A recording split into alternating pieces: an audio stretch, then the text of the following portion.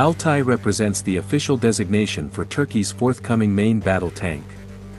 This title pays tribute to the renowned leader of the Turkish Cavalry Corps. It signifies Turkey's initial indigenous initiative in creating a main battle tank since 1943.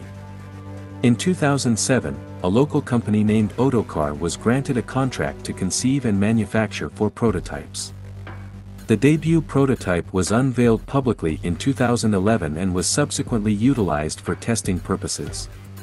By 2016, Turkey confirmed its readiness to embark on the production of this novel tank. An agreement was targeted for signing in 2018 to produce a total of 251 Altay tanks spanning 3 primary versions. The production was earmarked to initiate in 2021. Yet, substantial challenges related to the tank's engine and transmission materialized. Turkey faced difficulties in producing these components domestically, and foreign nations declined sales. This led to years of negotiations for securing these elements, which impeded the finalization of the tank's design. Ultimately, in 2021, Turkey reached an accord with South Korea for the provision of engines and automatic transmissions. This breakthrough allowed the delivery of the first production Altay tanks to the Turkish army to commence in 2023. The Altay Main battle tank adheres to conventional design principles. While it incorporates some technologies from the South Korean K2 Black Panther, it diverges as a distinct creation rather than a licensed rendition of the Black Panther. The Altay also exhibits design characteristics reminiscent of the Leopard 2, a tank employed by the Turkish armed forces. The central armament of the Altay MBT is intended to feature a 120 mm/L55 smoothbore gun, an iteration of the Rheinmetall gun. Comparable guns are deployed on the German Leopard 2A6 and 2A7 tanks, as well as on the South Korean Black Panther tank. The main gun is supplied with roughly 40 rounds of ammunition. Readily deployable ammunition is stored within the turret's bustle, equipped with blowout panels, while remaining rounds are housed within the hull.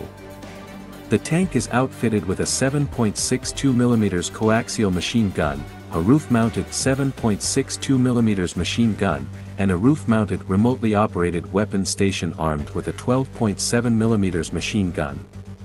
The Altay MBT is equipped with an advanced Vulcan fire control system and battlefield management system, developed indigenously by Aselsan. This company also supplies fire control systems for the upgraded Leopard 1 MBTs within the Turkish Army's inventory.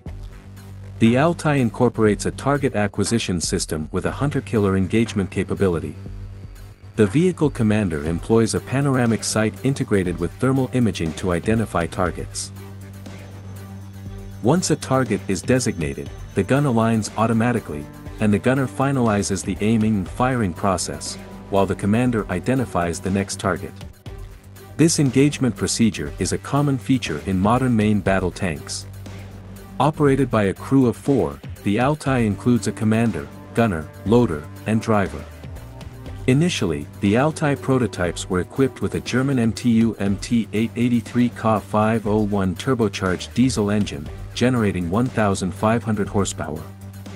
This German engine was optimized for tropical and desert conditions and was initially mated to a German Renk automatic transmission.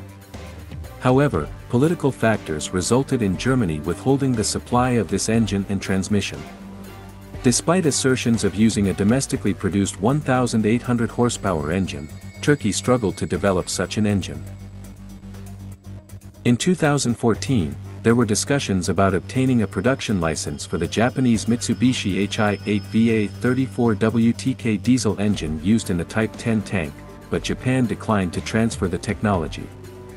In 2017, a memorandum of understanding was signed with Ukraine for the integration of an upgraded Ukrainian 6TD3 diesel engine with 1,500 horsepower. However, technical issues prevented the use of this engine.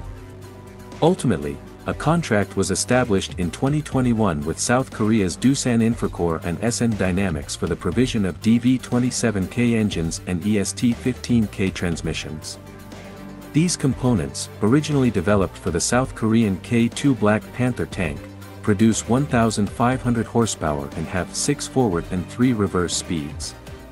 The tank's maximum road speed is set at 70 km per hour, and it can be equipped with a deep wading kit, enabling it to ford water obstacles up to 4.1 meters deep. Distinct variants: Altay AHT.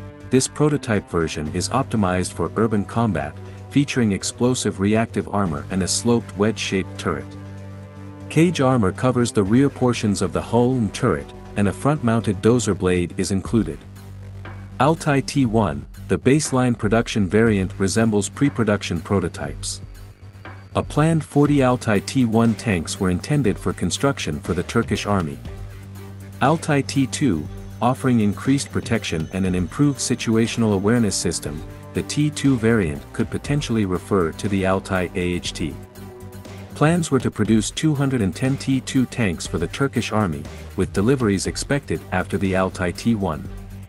Altay T3, this technology demonstrator boasts an unmanned turret and a bustle-mounted autoloader. A lone prototype is slated for qualification in 2024, designated for trials and technical evaluation. Armored Recovery Vehicle, a forthcoming version based on the Altay T1 hull, envisioned as a recovery vehicle, with 60 units projected for procurement. Mine Clearing Variant, another future iteration, involving 50 armored vehicles either built from the ground up with Altay hulls or Altay tanks equipped with mine-clearing attachments. Leopard 2A4 with Altay turret. In 2021, BMC presented a modified Leopard 2A4 tank chassis incorporating the integrated Altay turret.